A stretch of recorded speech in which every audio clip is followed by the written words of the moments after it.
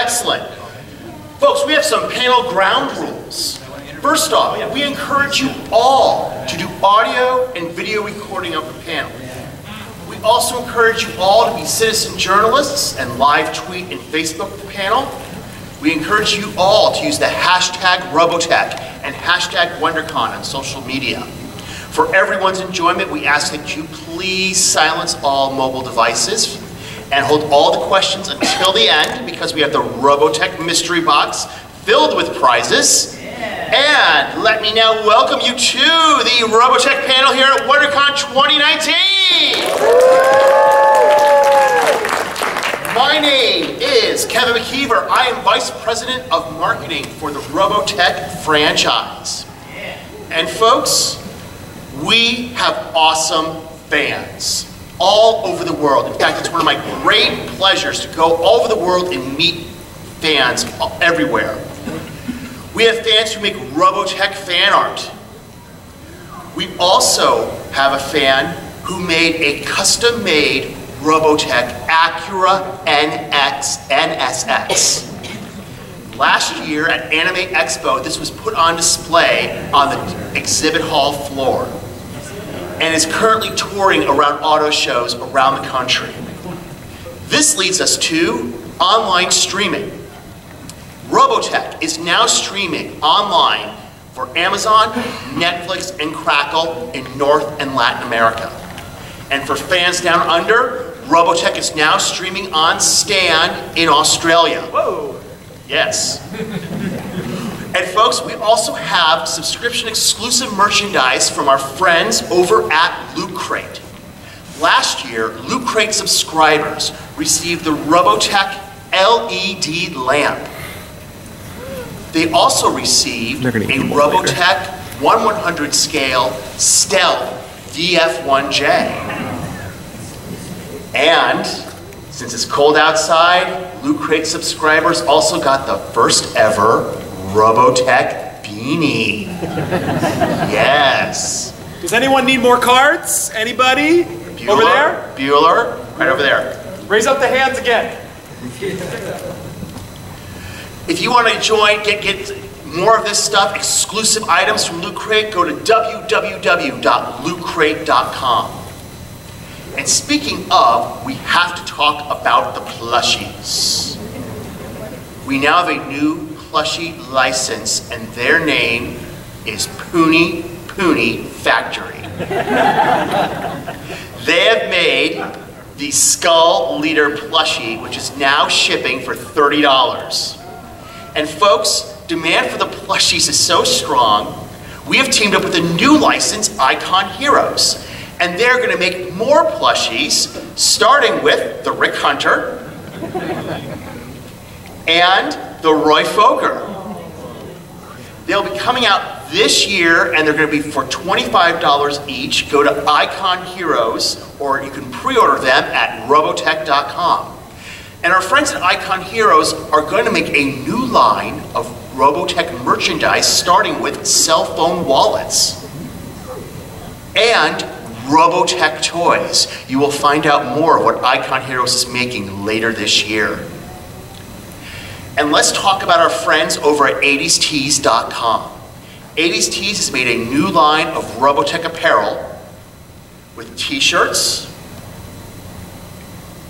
more t-shirts. These are very popular. And of course, a line of chibi t-shirts. And for if you have a more formal occasion, 80s Tees has you covered with a line of Robotech polo shirts. And folks, you know, you're gonna need a pair of Robotech socks to keep you warm. These go great with the Robotech Skull Leader hoodie. Skull Leader hoodie has sold so well, 80s Tees has added 3 new hoodies. And we're pleased to announce a new line of Robotech hockey jerseys. Yes, these came out really well, folks. They're really nice. You can order all of these online right now at 80stees.com. Let's talk about our friends at Super 7. They have launched their own line of retro apparel, starting with t-shirts and a Macross Island Space Camp t-shirt. Yes. And folks, speaking of retro, remember those glasses from the 1980s, those collectible glasses? Super 7's gonna be making those as well. They're also making a line of muscle figures. Yes, they're very cool, and they are very good, and they're on sale right now at super7store.com. Also, they're making a line of reaction figures. How many of you remember the Star Wars figures from Kenner, their first line, right? Remember how like sort of they kind of move like this with the articulation, limited articulation? That's what Super 7 is going for here. Limited articulation, and these are available right now for $15 each. And down at booth 1120, you can order and buy a special Robotech figure. So when the dealer room opens tomorrow, head to booth 1120 and you can get this special Robotech figure. You can order all of these online also at super7store.com. And speaking of action figures, let's talk about our friends at MEP Toys.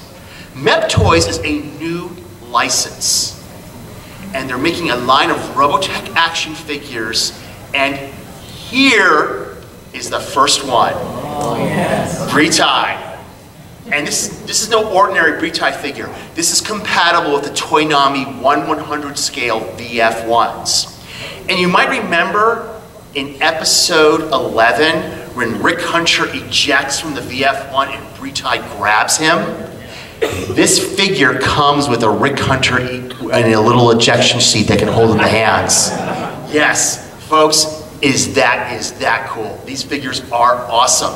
And MEP Toys is not stopping there. We talked about before about Southern Cross. Guess what? Here's a first look at a Southern Cross figure.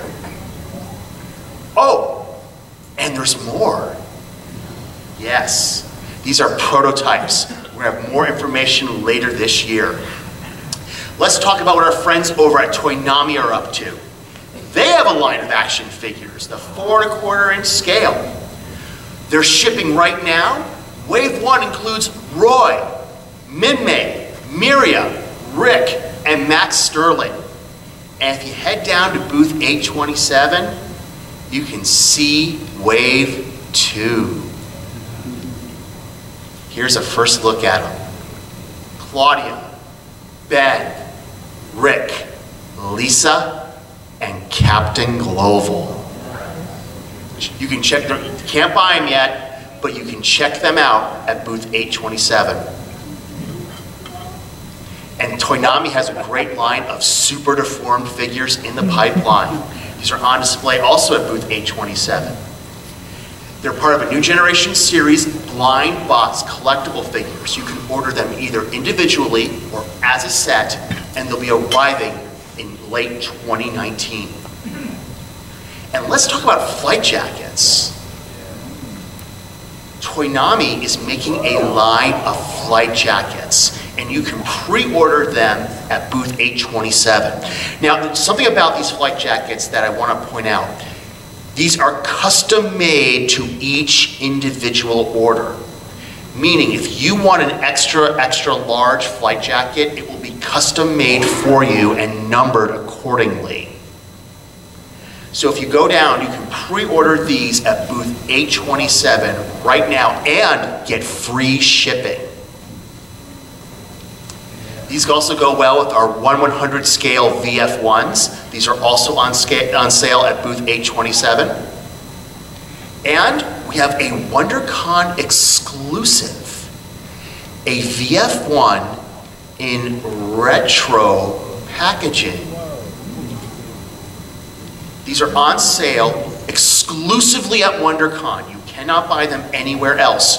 George has sold nearly 20% of his stock already today. If you head down to booth 827, you can order these right now, and buy them actually, right now for $65. And folks, they're Wondercon exclusive. You won't be able to get them anywhere else. Let's talk about what our friends at Kids Concept are up to. Kids Concept in 2017 launched a super deformed line of VF1 transformable fighters. And they have now followed up with a 172 transformable VF1. And yes, ladies and gentlemen, it does come with fast packs. And you can order these right now for $90. Let's talk about the Dancing Min-May. Wait, Dancing Min-May, you ask? What does it do? To be in love must be the sweetest feeling that a girl can feel. To be in love, to live a dream. It's a Bluetooth-capable speaker system. You can have Min-May sing and dance to any music you want. It's shipping right now for $50. It stands 4 inches tall, and you can't see it, but it actually lights up and changes color while Min-May dances. So, let's follow up with the pullback Min-May. Wait a minute. What's a pullback Min-May, you ask? Well, you pull it back, and this.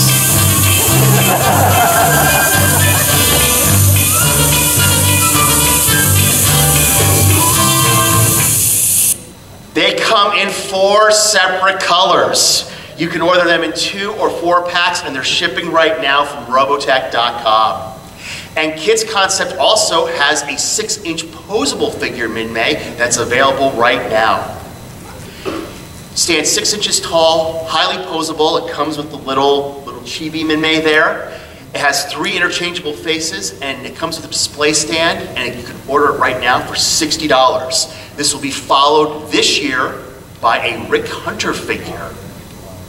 And yes, folks, it will come with the helmet, and you're going to really like this one too.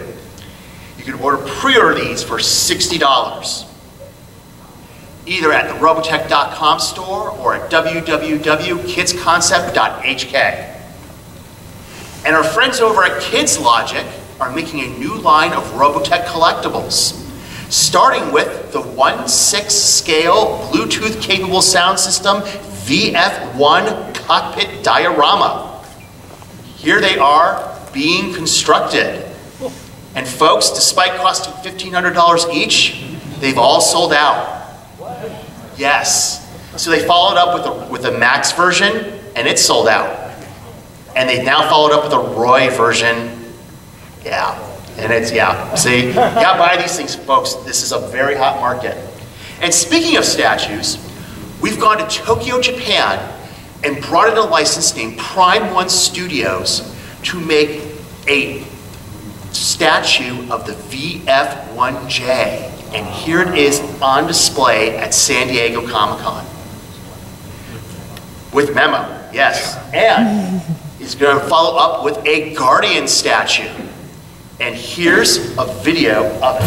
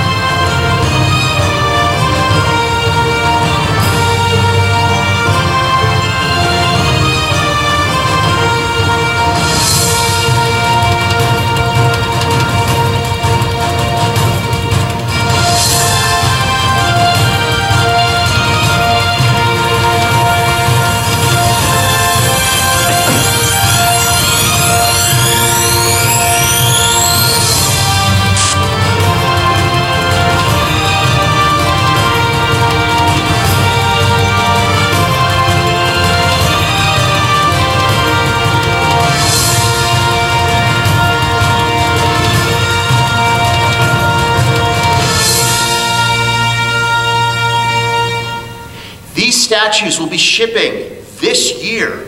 They're limited to 1,000 units worldwide, and they have removable fast pack armor, and they're over 2 feet tall. They are phenomenal, folks, and you can order them through Sideshow Collectibles. Speaking of die-cast models, we've teamed up with Caliber Wings and Northrop Grumman to bring you a line of Robotech F-14s in both the Roy Fokker and Rick Hunter variants. And this year, both the Max and Myria variants will be released as well. Many of you have been asking, will they make a VF1 die-cast model? The answer is yes. They have one in development. More information will be revealed later this year. Let's switch gears to card games. Our friends at Solar Flare Games have launched a new line of Robotech card games, starting with Robotech Force of Arms. Here's a look at some of the cards. And Robotech Force of Arms is available right now from solarflaregames.com or the robotech.com store. You can also buy a Robotech Force of Arms playmat. And folks, for you Southern Cross fans, Robotech Crisis Point is currently available for pre-order. Here's a look at the key artwork, and here's a look at some of the card artwork. Here's some more.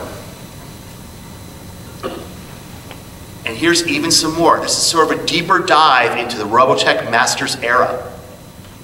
You can pre-order these now from Solar Flare Games for $30, and you get all that you see here. And this will come with a Robotech Crisis Point playmat.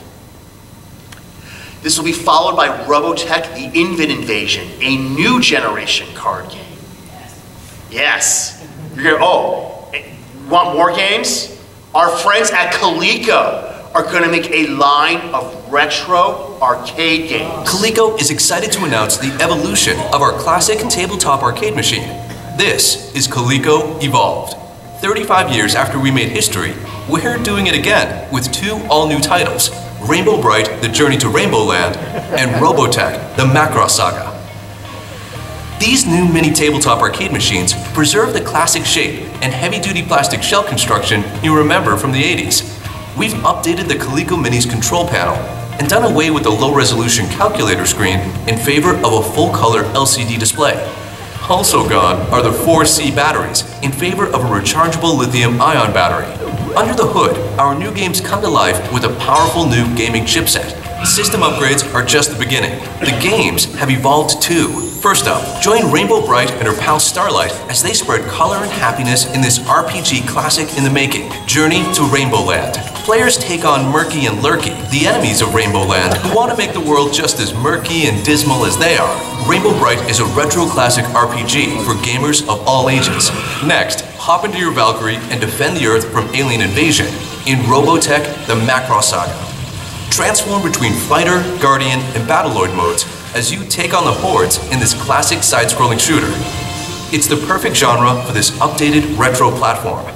Hey guys, I'm Tina with Coleco. For years, we've heard your requests to bring back these handheld arcades with classic cabinets and the same indestructible shelves as the old Pac-Man and Donkey Kong arcades. We invite you to join the revolution and experience Coleco Evolved. So currently, the game is being shipped to the backers on Kickstarter. And eventually, it'll be available for you guys this year. You can pre-order these right now for $60. And we also have some tabletop games as well from our friends over at Strange Machine Games. Strange Machine launched with two games, Robotech Ace Pilot and Robotech Attack on the SDF-1. Robotech Ace Pilot is now shipping, and here is a look at the gameplay. Late last year, they followed up with Robotech Attack on the SDF-1, a board game where you, the fan, can take control of a classic hero to defend the SDF-1 from enemy attack. This game is now shipping, and here is a look at the gameplay. You get all that you see here, including this SDF-1. Yes. It's shipping now for $80, and in 2019, Strange Machine is gonna follow up with Robotech Brace for Impact. Here's a look at the box art. And you're all thinking, this is great, but what about Cyclones? Well, Strange Machine is gonna be following up with Robotech Cyclone Run, which will be arriving late this year. But what about role-playing games, you ask? I mean, we all know the Palladium license has expired. Will there be new role-playing games? The answer is yes. Strange Machine Games has acquired the Robotech role-playing game license. Here's a look at the cover art. You want to see some interior art?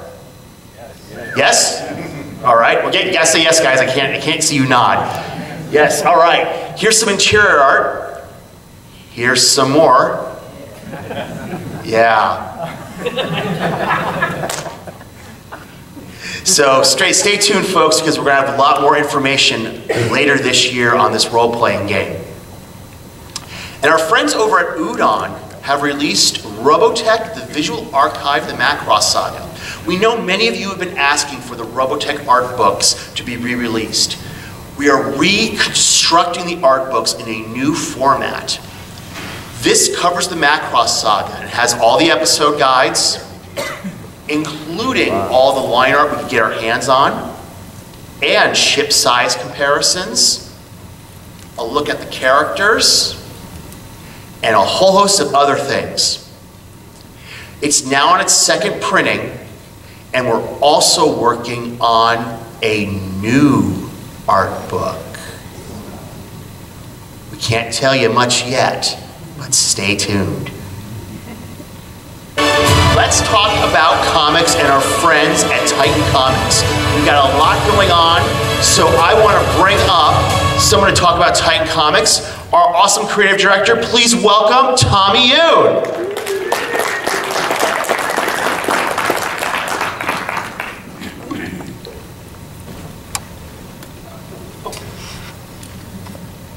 Is that on?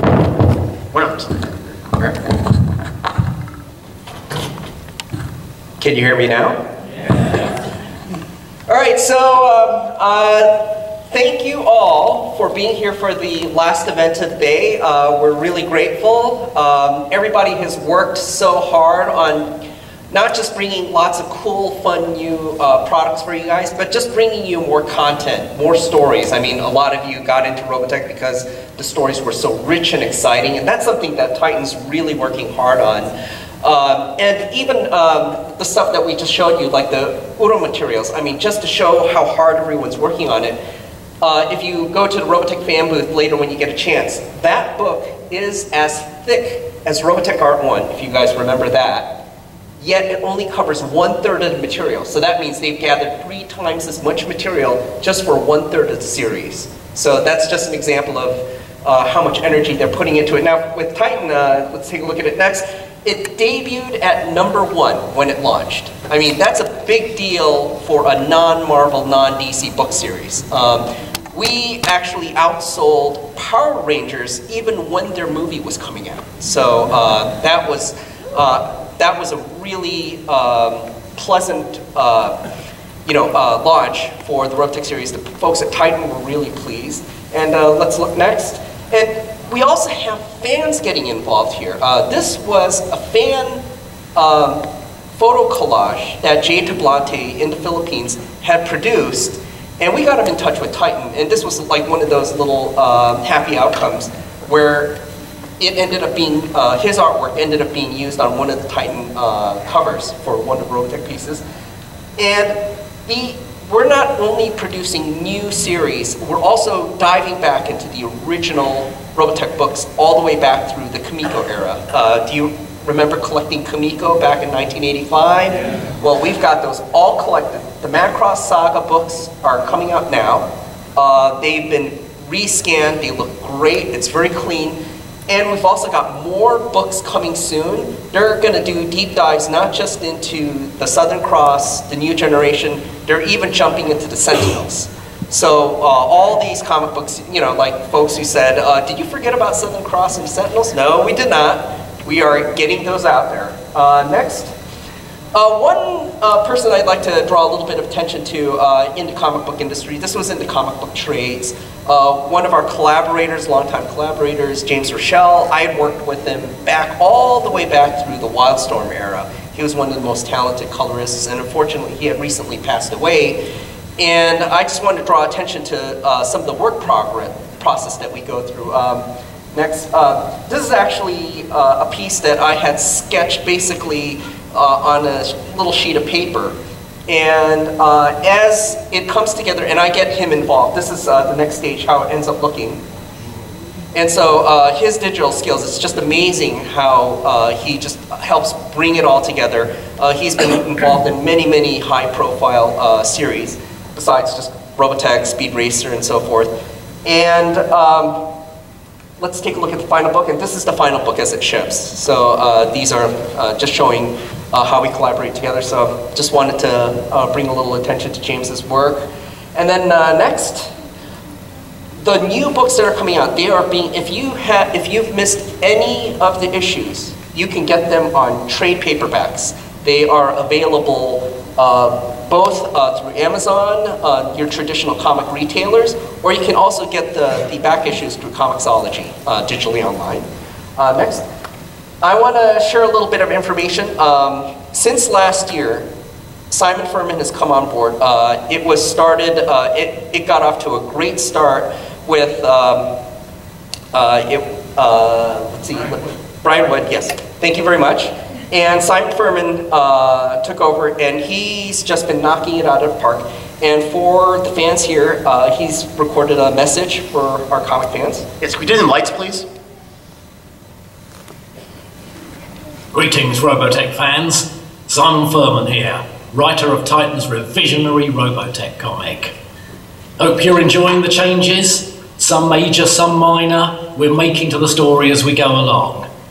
Gloval's death, Rick's blindness, the Invid, and we're just getting started. Big developments around the corner for Roy, and the secrets of the SDF-1 are laid bare like never before. Oh, and the Zintrani spies go on a date.